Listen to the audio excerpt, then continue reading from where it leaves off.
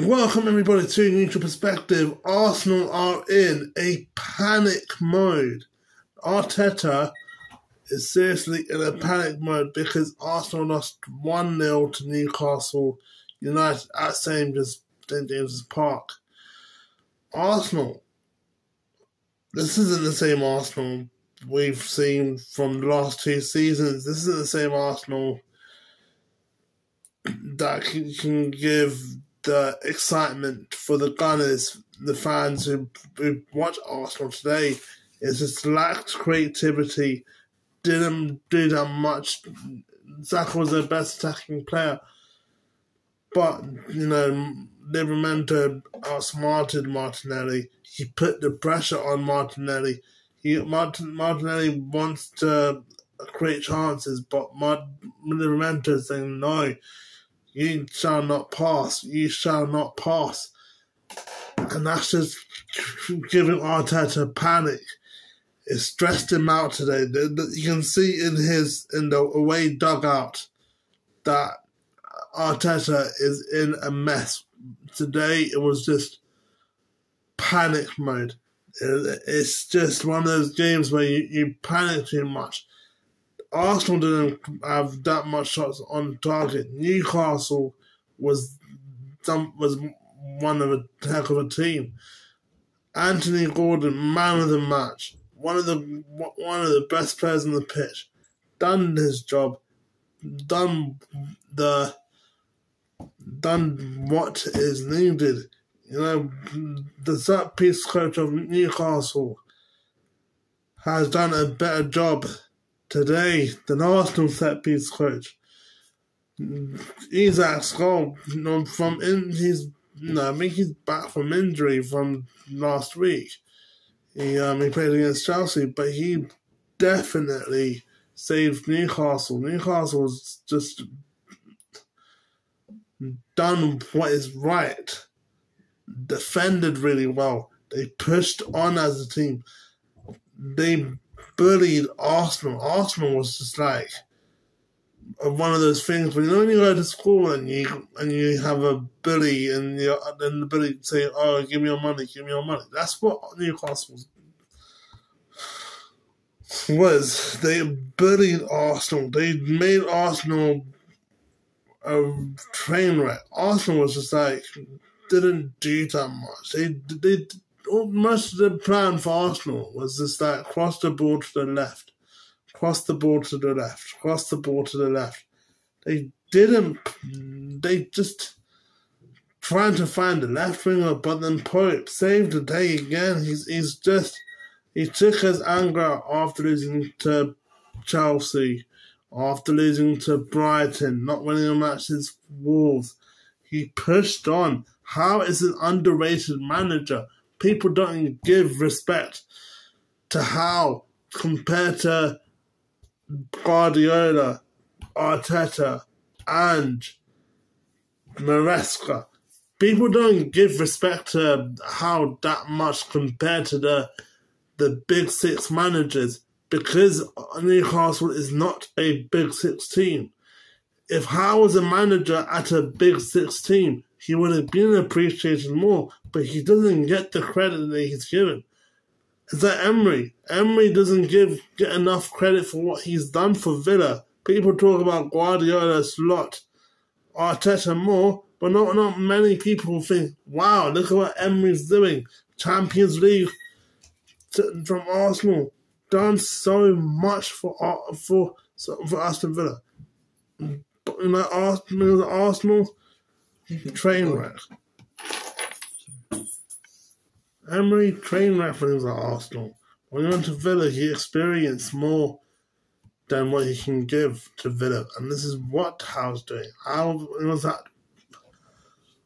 Bournemouth, people don't give Howe credit for what he's done for Bournemouth as a player and a manager. Now when he went to Newcastle,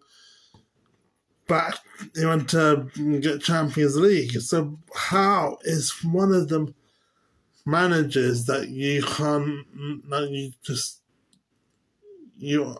don't get that much respect for, and that's just really sad because Howe is just a sensational manager to use to play as a Newcastle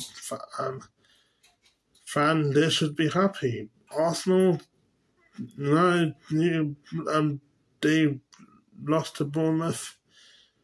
It's just a failure. I mean, they've got injuries like Tomiyasu.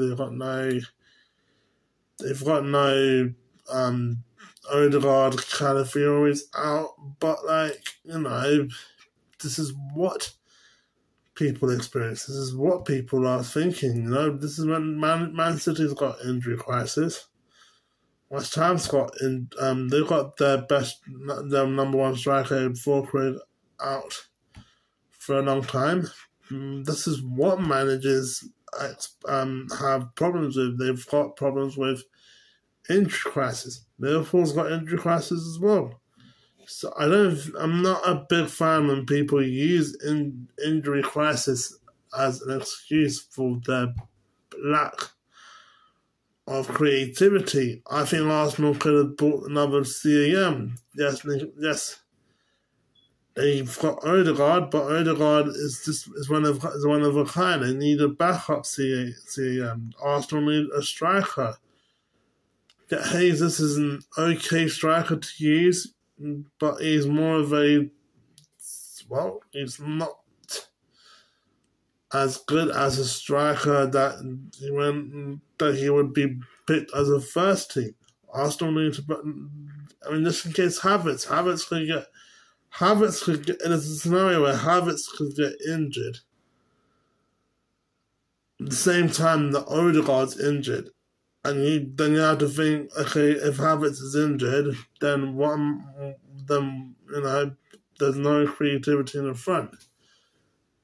It's just something that Arteta needs to think of right now, because there's the transfer window that you could have bought 2 extra players to buy as backup players, but again, it's one of those things where every team face. 14-15 season, we've had no Saka and Valencia. We've had 2 strikers in that season that got injured. So we played some of the Premier League games in the 14-15 season 10 years ago with no striker, but we still survived. Man City, they've got so many injuries, but you know what the problem is? The problem is that because Man City have got rich owners, the sheiks, they can afford to buy players. They can afford to buy backup players. But teams that don't have rich owners, they struggle with the spending cap. They struggle because of the new FFP line. So I think the whole Arsenal the technical director of Arsenal should have thought, okay, we lost the title race twice. We need to push forward. Newcastle, right now, they're in the right mind. They've got what they wanted. They could fight for anything with Newcastle.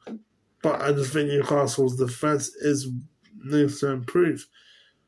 I think now Arsenal's got Inter Milan, Chelsea,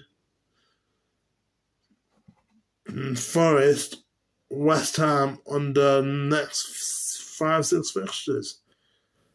I think now, because now, when the whole Champions League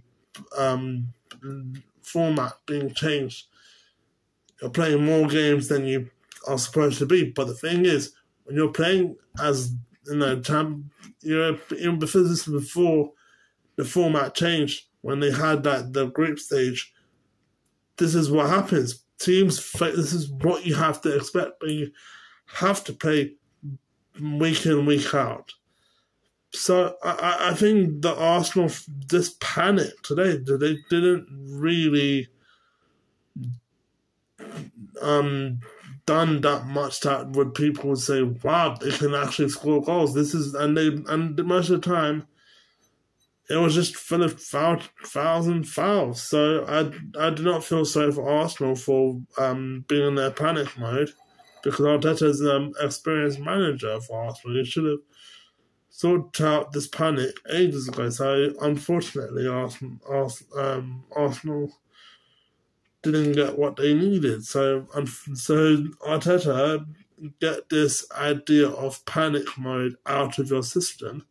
Because you've got Inter Milan, you've got Chelsea, you've got tough teams to play. Get your head in the game and do something about it.